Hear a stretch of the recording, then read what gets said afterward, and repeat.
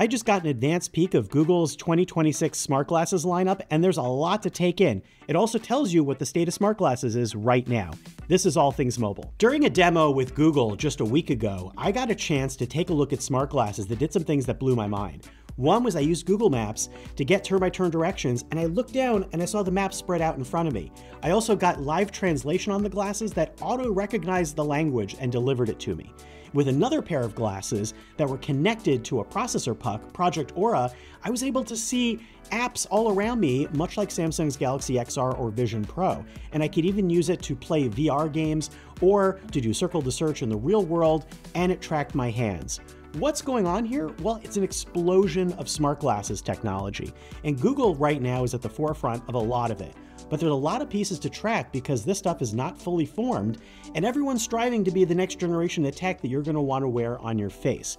The one player that's not in this landscape yet for glasses, Apple. We'll get to that in a moment. But let's see what we know and some of the things to keep track of. Meta is the big player at the moment in smart glasses. Not only do they have the Ray-Bans, and they also have the Oakley glasses, but they also have display-enabled glasses. The Meta Ray-Ban displays have a nearly invisible display in them. That shows where displays are going to go. It's a really crisp color display, and Google is going to have display glasses like that too. I use them. Single display for next year, and down the road, maybe the year after, dual displays. What are they used for? Well, really right now, kind of like a smartwatch. Google expects that it's going to work with the watch on your wrist and your phone notifications to show things like Uber information, turn-by-turn directions.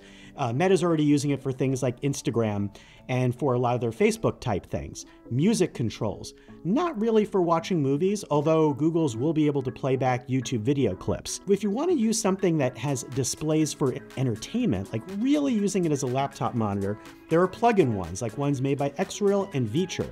Let's get into that because they're not wireless, but that's another territory that is being explored, including Google making a product called Project Aura, the one I just told you about that's kind of like Samsung Galaxy XR. These display glasses right now, semi-transparent, and you can plug them in your phone, you can plug them into your laptop or game system, and it looks like a big display floating in front of your face. So where could these be going? Well, Xreal is already working with Google with Project Aura, which doesn't have a final name yet, but it's going to become a real product next year, and I've used it.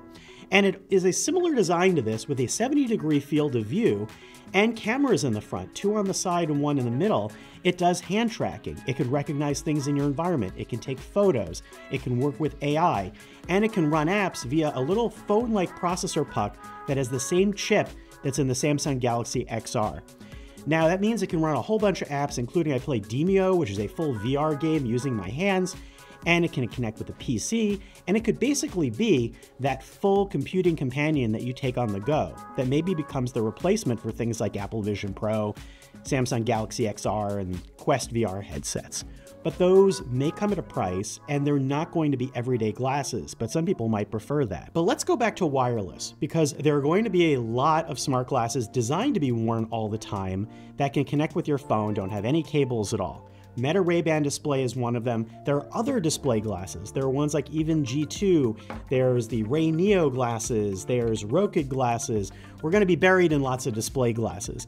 What are the differences? Well, some of them go for a lot of processing stuff, like the Ray Neo X3, which is kind of chunky, but it has like almost AR type features on them and a trade-off in battery life. Then you have ones that go for really long battery life. The even G2 glasses, really thin, don't have any cameras on them, but they have monochrome displays and they can last over a full day.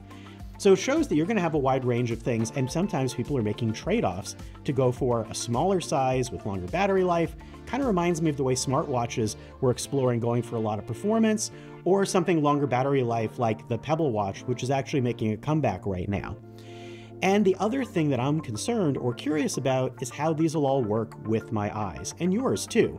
Because I have a really bad prescription. I have a -8, and a lot of smart glasses and a lot of VR headsets don't work with my prescription. The Meta Ray-Ban displays, they're a -4 to +4 support. They don't work with my eyes yet. There are others that are coming up with insert solutions. Roku glasses actually have these little magnetic lens inserts that you can pop in and out with different prescriptions. Clever idea, a little clunky, but it definitely allows it to work with a lot of different people. There are other companies like the even G2 that are working with a very wide range of prescriptions. This works up to -12, which I really appreciate. And it sounds like Google is going to be making a wide range of prescriptions for their smart glasses next year, which are going to be made by Warby Parker, Gentle Monster, and Samsung and Google and Qualcomm are all working on those, and they're going to be available in stores in both display and non-display models. I don't know when, but sometime next year. And that's going to really factor into whether you want to wait to get smart glasses or whether you want to get one right now. And let's get to one final thing that I think is more important than all of these things, is how does it work with the stuff you already have, particularly your phone. This is all things mobile. So let's talk about your phone. Your phone is where all smart glasses are connecting. It's like a smartwatch. You're going to be using it to pair and to send things back and forth. And that's limited by how much the OS on your phone supports something like smart glasses. Now, right now, phones don't work well with smart glasses generally much at all, except for if you're using particular companion apps. It's like the very early days of smartwatches, before the Apple Watch and before Android watches, when you'd have individual watches with their own pairing that would do very particular things. That includes what Meta's glasses can do. But Google is going to be supporting Android XR, which is this bridge platform that connects to all of Android OS and will allow it to run various apps, including ones that aren't even built for the glasses and should work with your standard notifications in kind of the way that your smartwatch already works, and even triangulate. And to use these, you're probably going to end up using more things on your wrist. Meta is already exploring things like neural bands, which uses electromyography, a fancy technology that allows you to do gesture tracking on your wrist. Fascinating, but it's a dedicated device. Other companies like Even have a little ring that you wear that does gestures but also does fitness tracking. But Google is going to be working with smartwatches to allow some gestures that connect with the glasses, and I think more companies are going to be doing that.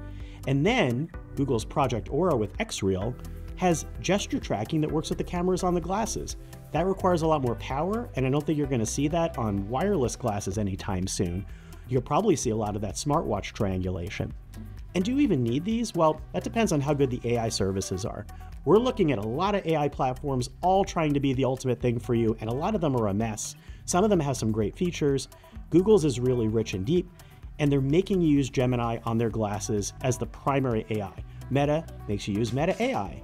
Apple, who knows? When they do theirs, they'll probably be using whatever AI platform they're going to be evolving alongside Siri or using Siri. And that's a limit and a possibility in terms of where these are all going. You don't need smart glasses right now. But in the future, I feel like smart glasses are going to rapidly become something you're interested in. And we're in a 12-month period where that's happening faster than ever.